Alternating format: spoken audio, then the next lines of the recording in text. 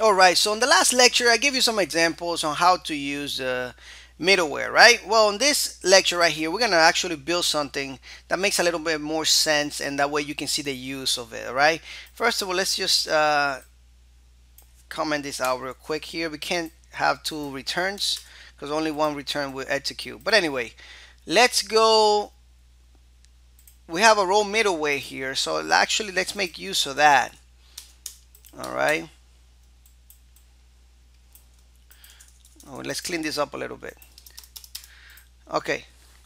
So this is what we're gonna do. We're gonna create a roles table, and we're gonna keep a role for the user there, and we're gonna create a middleware that's going to detect if the user has a role of admin. All right. So let's first create a migration for that. That's the first thing that we got to do. Just make sure that our migration is set up. So PHP artisan make migration, and then we're gonna say, actually, we'll create a model. We'll call it role. There we go. That is good enough. And let me just sync this. Excuse me. All right, we have the role right here. Okay, the next step is we need to create a relationship. All right, now one thing that I want to do is I want to go to the user's migration and insert a user ID. Okay, so let's go here to the users, and just because we don't have that much information, let's just it's not a user ID, I'm sorry, a role ID.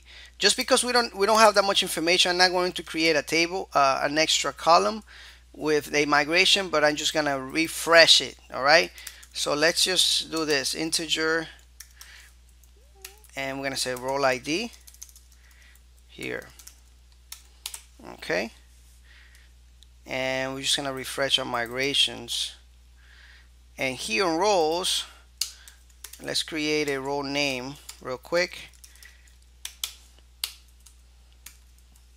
All right, so that's the first thing we got to do, and let's do PHP artisan migrate refresh. All right, cool. Now let's set up our relationship real quick. Let's go to the user, and actually to the role, and here we are going to do the protected. Excuse me. I'm gonna make sure that the name is available for us to use. All right, and let's go back to the user, and let's create this relationship here, and we're gonna say role. There we go, and we're gonna return this belongs to. Okay, there we go. Oops. All right, so I think we're done doing this first part. We have the migration. We created a new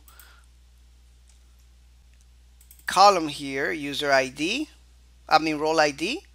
Okay, and the next thing for us to do is create the middleware, and then just create a couple more functionalities there, so that way you can see how we can use the middlewares when detecting when filtering HTTP requests in our application. It's gonna be pretty cool. Okay, so I want you to pay very close attention and don't skip these lectures. They're super important for your development. Anyway, thank you so much for watching. I'll see you in the next lectures.